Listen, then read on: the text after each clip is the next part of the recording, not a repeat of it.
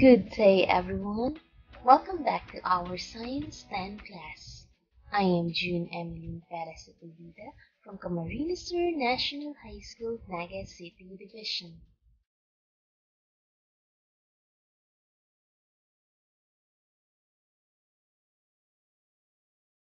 Today, we are going to talk about biomolecules. This video lesson will focus on the most essential learning competency number 2.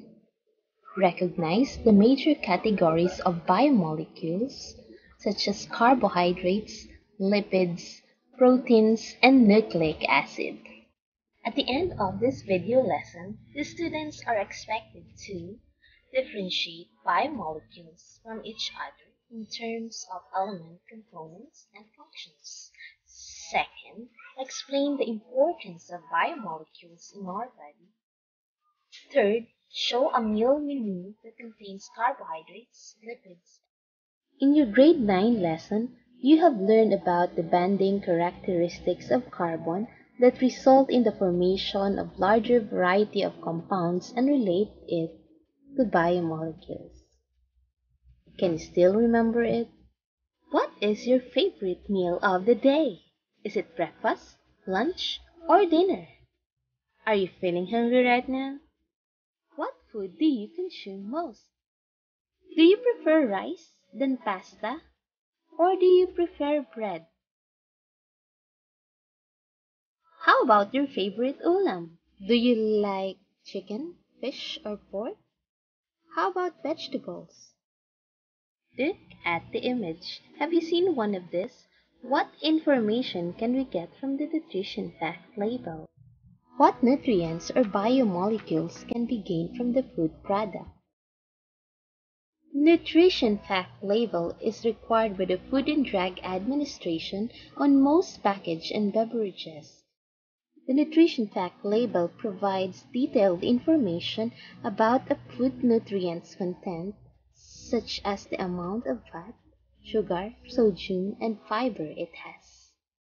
Let's discover which nutrients, fats, proteins, and carbohydrates are found in different foods. Tell whether the following foods belongs to carbohydrates, proteins, lipids. What's your answer?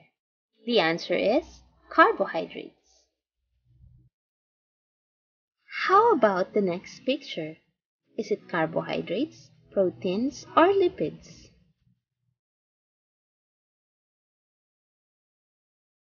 Yes, you get it right. The answer is proteins. Next is the last picture. Is it carbohydrates, proteins, or lipids?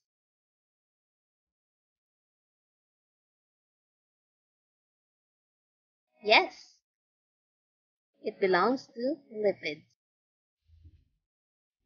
Hi, today we are going to perform an experiment of iodine test for the different types of sugar. Carbohydrates. And observe what Are you will ready? happen if we add 3 drops of iodine in each food sample. Why does the color of food sample change? In this activity, iodine was added to each food sample. Test for the presence of starch. If iodine turns blue or black, it is possible to distinguish starch from glucose and other carbohydrates. Based on the result, pineapple and table sugar turns yellow and orange, while rice and crackers turns black and blue. Therefore, we can conclude that rice and starch is an example of polysaccharides. Let's try another activity. Which of the following carbohydrates can be classified as simple carbohydrates? The following are examples of simple carbohydrates. We have glucose, lactose, maltose, sucrose, and fructose. How well did you perform in the activity? I hope you are learning something new. The human body is composed of trillions of cells. They provide structure for the body take in nutrients from food, convert those nutrients into energy, and carry out specialized functions. Biomolecules is also called biological molecule. It is a molecule that is produced by cell and living organisms. Biomolecules have a wide array of sizes and structures and perform a vast array of functions. What are the types of biomolecules? What about their functions? Let us look into it one by one. Biomolecules has four types. These are carbohydrates, proteins, lipids, and nucleic acids. Carbohydrates is the major source of energy for the body, and thus the main function is to supply energy to the cell with instant supply. All carbohydrates contain carbon, hydrogen, and oxygen. Carbohydrates is divided into two types, the simple and the complex. Under the simple is what we call the monosaccharide and disaccharide, while for the complex, we have polysaccharides. Fructose is also known as fruit sugar. It is a simple ketonic simple sugar found in many plants. This is the structure of fructose. Glucose is the main type of sugar in blood and is the major source of energy for the body's cell. The following are examples of glucose. Galactose is also known as milk sugar. It is a simple sugar that is normally transformed in the liver before being used as energy. This sugar is quite abundant in human diets and helps in a number of functions. Because galactose is a precursor to glucose production, it is an important energy-providing nutrient. Disaccharides has also three types. These are sucrose, maltose, and lactose. Sucrose is also known as common sugar. It is extracted and refined from either sugar cane or sugar beet. These are examples of sucrose. Maltose is made of two glucose molecules bound together. Lactose can only be found in milk. If a person has lactose intolerance, their digestive system produces too little of an enzyme known as lactase. Lactase is needed to break down lactose. These are examples of lactose. The following are examples of polysaccharides. Starch contains fiber, calcium, iron, and B vitamins. They are a good source of energy and the main source of a range of nutrients in our diet. Cellulose is one of the reasons why vegetables are good for your health. It's a natural dietary fiber that keeps your digestive tract in good working condition and may help prevent some intestinal disease. The storage form of glucose or animal starch role in maintaining blood glucose levels is especially important because glucose is virtually the only fuel used by brain, except during prolonged starvation.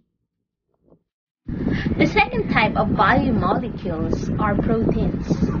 Proteins are the primary building material of the body. They are strong yet flexible. Proteins are formally known as polypeptide. It is made up of elements carbon, hydrogen, oxygen, nitrogen, and sulfur.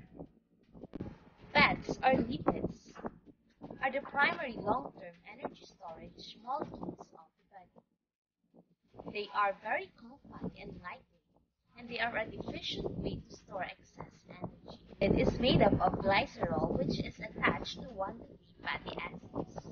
Most of the energy from fats comes from the many carbon and this long fatty acid chain.